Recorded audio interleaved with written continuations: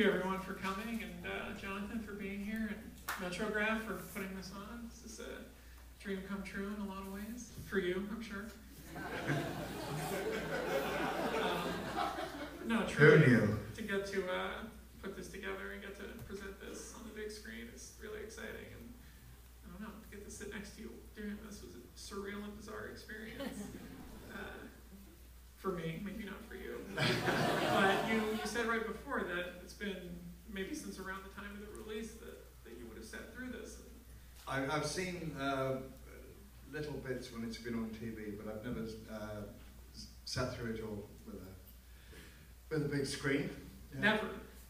Oh no, I mean for a long time. Yeah. So as something that I would imagine a week of your life doesn't pass without someone mentioning. How did it? Almost a day. Almost a day. Yeah. What is the? Well, it's very gratifying to have that happen, especially for Terry. It's that the film, after 33 years, continues to find a new audience, and that original audience has stayed with it, and we've grown with it.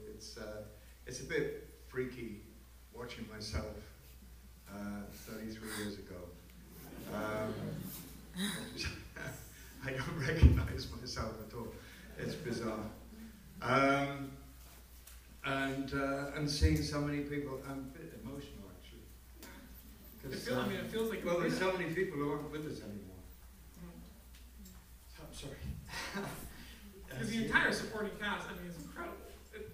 Some of them still are here, of course. There's not even people with one line, one scene. It's just perfect. Every performer is making the same movie, which feels impossible to imagine that people doing one day on this movie could fit so perfectly into what they're. Well, of course, people don't. When you're making something like that, you don't know what you're doing. I mean, especially people coming for the day players.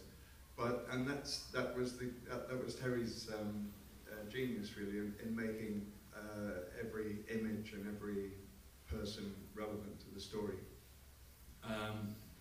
And you get asked whether you knew you were making something special at the time, and of course you don't. It's only afterwards when it's finished and in retrospect when you look back, and when time catches up with the film, because it's a very prescient film, and none more so than now with what's happening in the world, politically with terrorism and all that stuff that's going on every day now. It's part of our lives.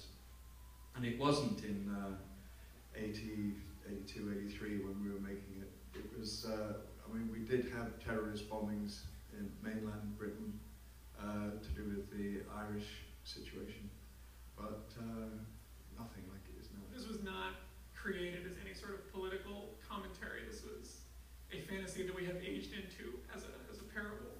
I think it's very much based on 1984, and it was